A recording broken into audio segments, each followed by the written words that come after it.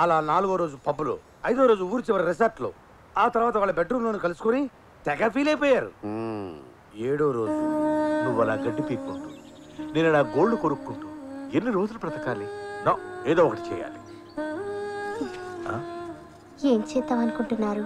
నీకు తోడు లేదు, నాకు నీడా లేదు. మనిద్దరం ఒకరికొకరు తోడు నీడ అయితే ఎలా ఉంటుంది? అంటే పెళ్లి చేసుకుందామని. మీకు ఇష్టం లేకపోతే వద్దులేండి. అది కాదు, వాళ్ళు పోయి వారం రోజులే అయింది. పెద్ద దినానికి చుట్టాలు, చుట్టుపక్కల వాళ్ళు అందరూ వస్తారు. బాగా ఆలోచించారు. అప్పుడే మనం పెళ్లి చేసుకుంటే ఖర్చులో ఖర్చు, వాళ్ళకి ఛార్జీలు కలిసి వస్తాయి. నా ఉద్దేశం అది కాదు. వాళ్ళేమో మనుషులు పోయారని ఏడుస్తూ వస్తారు. మన పెళ్లి విషయం తెలిస్తే రెండోసారి ఇంకా గట్టిగా ఏడుస్తారేమోనని. అయితే ఓ పని చేద్దాం, టైం వేస్ట్ చేయకుండా కొన్నాళ్ళ పాటు సహజీవనం సాగిద్దాం. You mean dieting? No, dieting కాదు, డేటింగ్. అదే. ఆ తరువాత తీరుబడిగా పెళ్లి చేసుకో. అలా ఫీల్ అయి ఫూల్ అయిన బ్లాక్ మెయిల్ గాడు నర్సును లేపేయాలని మనకి ప్యాకేజీ ఇచ్చాడు. ఆ సైకిల్ నీరసంగా ఉందా? మనం చంపాల్సింది ఆ ముసలోడు పెళ్ళాన్ని కాదు, పొట్టోడు పెళ్ళాన్ని. పొట్టోడు ఎవడు? మన సురేష్ గారిని శాలిని వదిలేసిందంట తెలుసా? ఏ మనోడు ఏమైనా చేయట్లేడా? ఆడేం చేయట్లేదని వదిలేసిందంటరా. చెప్పు. ఇక్కడ ఫ్రెండ్తో కాస్త పర్సనల్గా మాట్లాడాలి. మీరంతా బయటికి వెళ్తారా? సర్లే పదండి. సుమన్, మా నాన్న నాకు బలవంతంగా పెళ్లి చేస్తున్నాడు. నిజమా? అవును. వాడెవడో అమితాబ్ బచ్చన్ కన్నా అడుగున్నారా ఎత్తున్నాడు. ఈ పక్కన ఎవడున్నాలాగా అంటాడు. Serious yeah? ఓకే. నా గురించి చెప్పలేదు మీ డాడీకి? చెప్పాను. మన వంశంలో అందరూ పొట్టే, పొడుగువాడికి ఇచ్చి పెళ్లి చేస్తే పిల్లలు పొడుగ్గా పుడతారని ఈ పెళ్లి చేస్తున్నాడు. జరగదు. అది జరుగుతుంది. నేను చెప్తా, యూ డోంట్ వరీ. రండి. ఓం ఏవులో తాడాయ నమః, ఓం సెల్ టవరాయ నమః, ఓం ఈఫిల్ టవరాయ నమః. అమ్మా, ముహూర్తానికి టైం అయింది, పెళ్లి కుమార్తెని తీసుకురండి.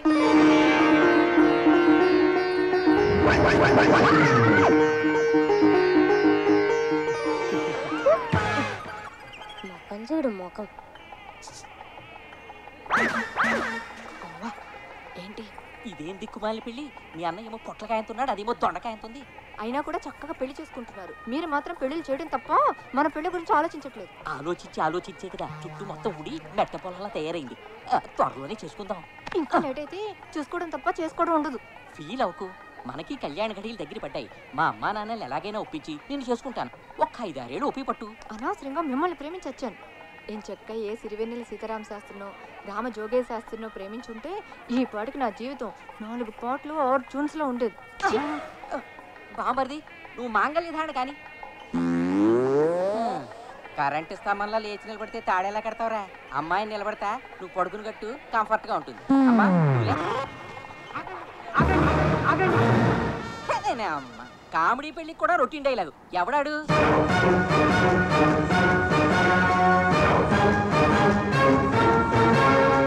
వచ్చేసాడు. ఎవడాడు? నా గ్రీకు వీరుడు, నా కాబోయే మొగుడు. ఆ కాజోలు నాది.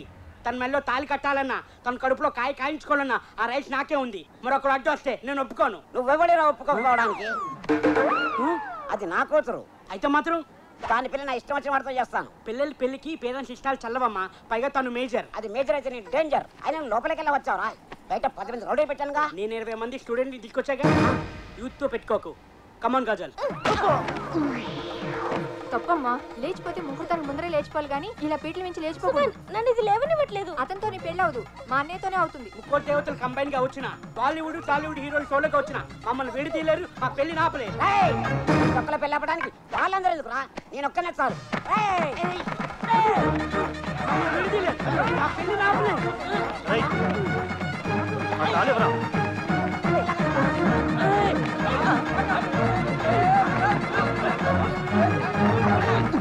ఏంటి చెల్లిది? పొంగులో ఉన్నానని అందరూ చీకొట్టారు. దొరక ఈ పిల్ల దొరికితే ఈ పొట్టోడు వచ్చి మొత్తం చెడగొట్టాడు. కంగారు పడకరా, నేను ఉన్నాను కదా, నేను చూసుకుంటానులే.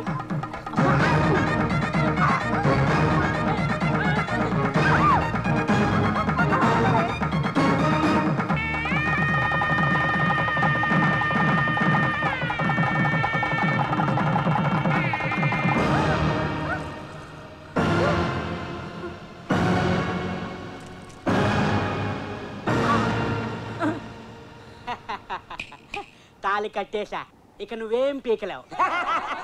ఏంటి ఏడవలక నవ్వుతున్నారా? ఊరి నా బురుడి ఎవరేడుస్తారో నీకు తెలుస్తుంది. ఒక్కసారి చూడు. సుమన్, నువ్వు తాళి కట్టింది నా మెడలో కాదు. మరి ఎవరి మళ్ళీ కట్టాను? నా మెడలో. హేమ, అర్జెంటుగా ఈ తాళి తీసి విడి మొహాన్ని కొట్టు. తీమనగానే తీసేయడానికి ఇది భుజం మీద టవల్ కాదు, గోల్డెన్ తాళి. పైగా బంగారం ధర కూడా బాగా పెరిగిపోయింది. బంగారం లాంటి మన ప్రేమ గురించి ఆలోచించకుండా ఈ బంగారం గురించి మాట్లాడేటి? ఈ దరిద్రుడు ఏదో తెలియక కట్టాడు. తెలిసి కట్టినా తెలియక కట్టినా, కావాలని కట్టినా, కన్ఫ్యూజ్ అయి కట్టినా తాళి తాలే, ఆలి ఆలే. ఇక నుంచి ఇతనే నా భర్త. ఏంటి సుమన్ ఇదంతా? క్షమించు కాజల్, కొన్ని లవ్ స్టోరీలు ఇంతే. విధి మన జీవితాలతో వీడియో గేమ్ ఆడుకుంది. ఈ జన్మకు నువ్వు ఈ గడిగారితో అడ్జస్ట్ అయిపో, నేను ఇవిడితో ప్రొసీడ్ అయిపోతా. మీరు అడ్జస్ట్ అయిపోతే మధ్యలో నా పరిస్థితి ఏమిటి? వెళ్ళి మీ అమ్మ బాబుని అడుగు.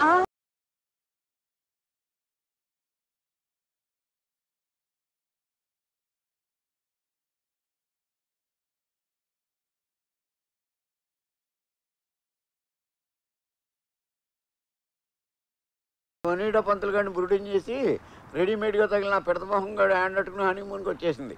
దాంతో గుండెల్లో మండిన వనీడా గారు మనకి పని అప్ చెప్పాడు. అలా ఫిక్స్ అయిపోకండి, ఇంకా 2 రూమ్లు ఉన్నాయి, అవి కూడా చూసి డిసైడ్ చేద్దాం.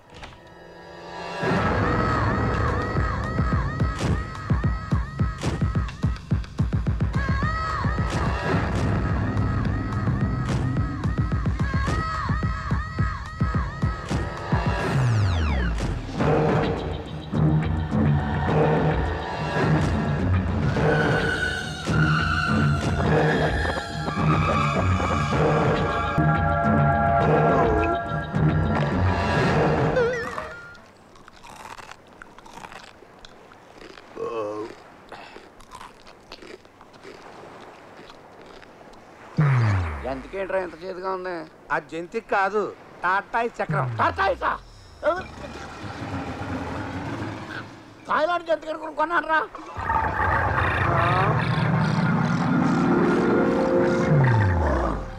అదేంటి బాసు, దేవదాస్ పూన్నట్టు బాటిల్ మొత్తం లేపేశావు.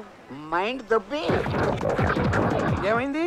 నాకు ఇప్పుడు చెప్పే ఓపిక లేదు, కొంచెం బ్రేక్ కావాలి. మీరు ఈ మాట ఇప్పుడు అంటారా అని చూస్తున్నాను. నాకు బ్రేక్ కావాలి. మీకు కూడా.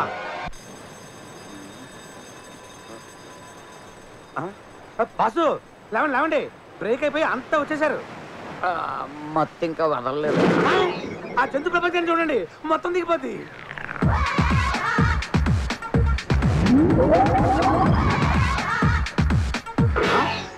Elephants gene ప్యాంట్సా? జీన్స్ పరువే తీస్తారు కదరా. ఇదే చూసారు, ఇటు చూడండి. ఇదేమి ఎక్కుడురా? ఇవి ఎక్కుడు సరే, ఆ తొక్కుడు చూడండి. జమినీ సర్కస్ లో ఏనుగు పిల్లలు సైకిల్ తొక్కున్నాడు తొక్కుతున్నారు. అవి ఎందుకన్నా పనికొస్తాయట్రా? సైకిల్ సంగతి సరే, ఈ టీనేజ్ గురాన్ని చూడండి, ఎంత బాగా రొమాన్స్ చేస్తున్నాడు. ముక్తి కోసం భక్తి పాటలు వినాల్సిన వయసులో వీడికి కల్లాపు జల్లుళ్ళు అవసరమా? వీడికి ఇది అవసరమా? వీడి పెళ్ళం నుంచుంటే నిచ్చెన కావాలి, కూర్చుంటే స్టూల్ కావాలి, పడుకుంటే పేట కావాలి. పందిపిల్ల జరాఫీకి ముద్దెడుతున్నట్టు ఎటకారంగా లేదు.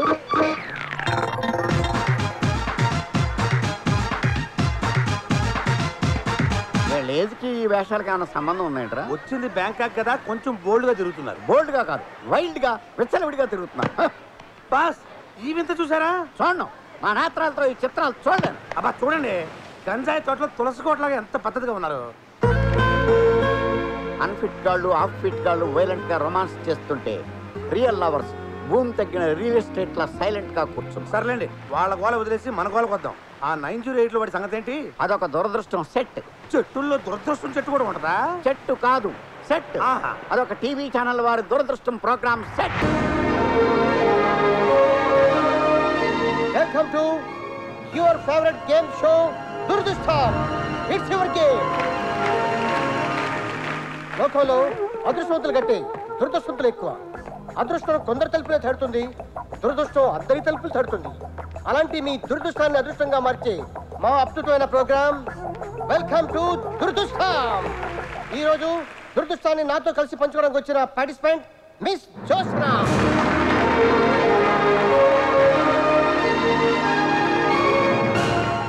వెల్కమ్ జోస్నా. Thank you. మీరేం చేస్తుంటారు? Business. Oh good.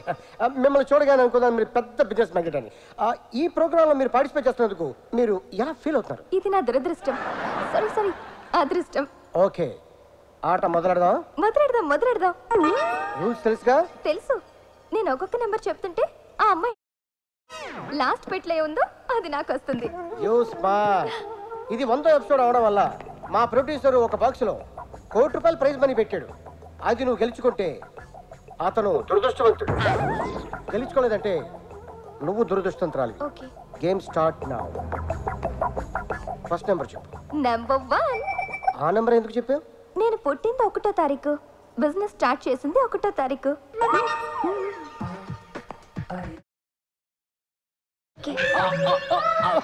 Very good, keep it up.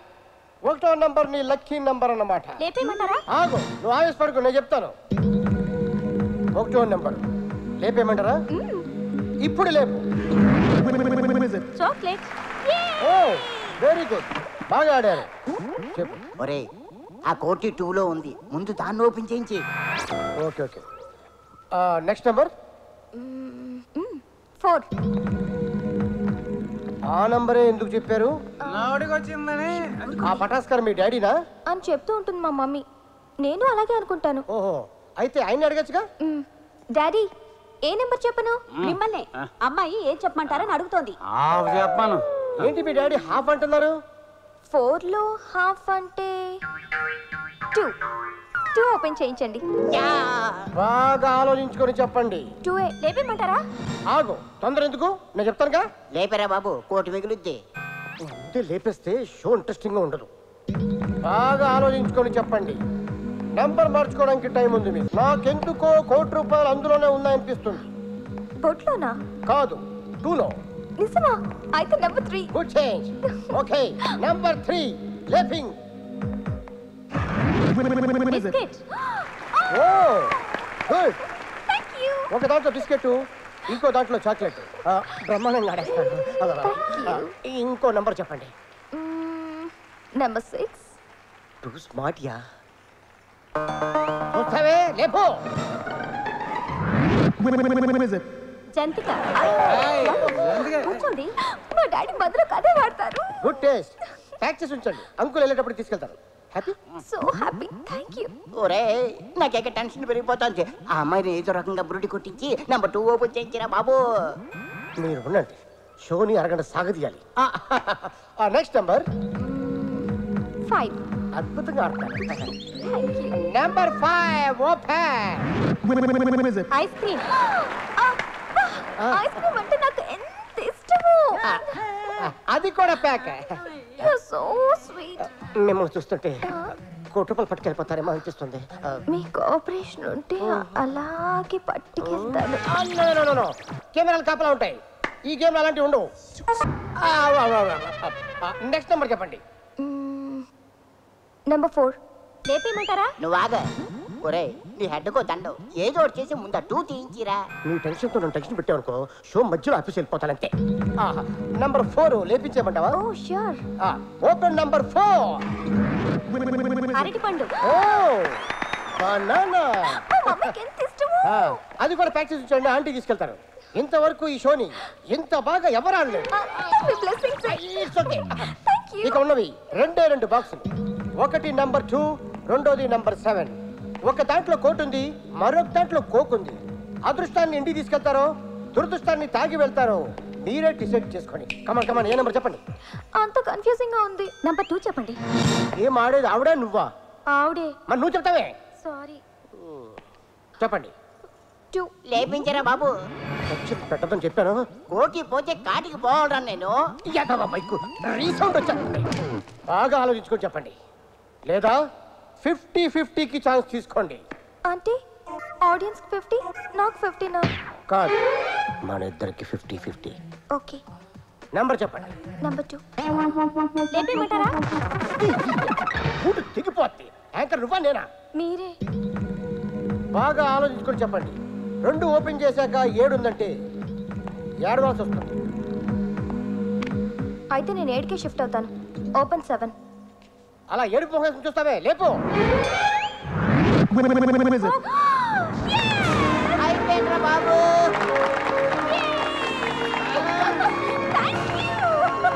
Okay okay, రెండులో ఏముందో చూద్దాం. లేపు.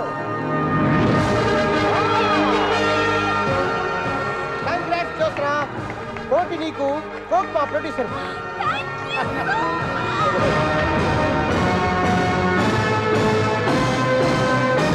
అలా దురదృష్టం షోలో ఆ ఆలీగాడు జ్యోత్స్నతో మ్యాచ్ ఫిక్సింగ్ చేసి కోటితో ఫ్లైట్ ఎక్కేశాడు.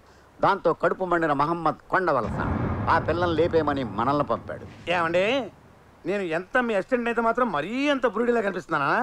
ఏ మోసం చేసి జెండా ఎత్తింది ఆలిగాడు, లేపితే ఆన్ లేపమంటాడు కానీ జోత్స్నాన్ని ఎందుకు లేపంటాడు? అదే మరి twist.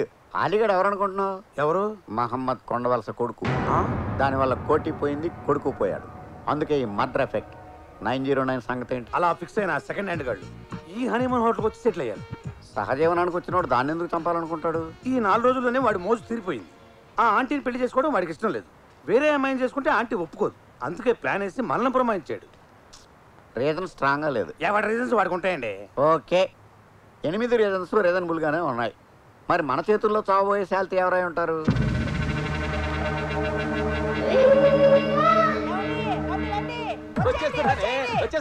No, no, don't come. Why don't come? No, if you come now, boat will go up, totally collapse. Go back, go My back. wife calling. Me coming. No, my life, my food, out.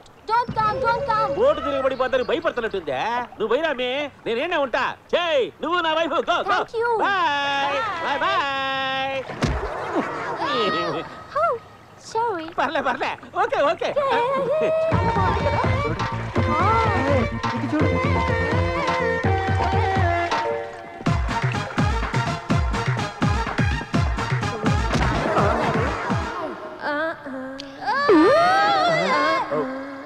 ఎవరిది మీకు కనుకొడుతుంది? కన్ను కొట్టింది నాకా, నీకు అనుకున్నాను. పాపం కంట్లో నలగబడిందేమో. సర్లేండి, పదండి.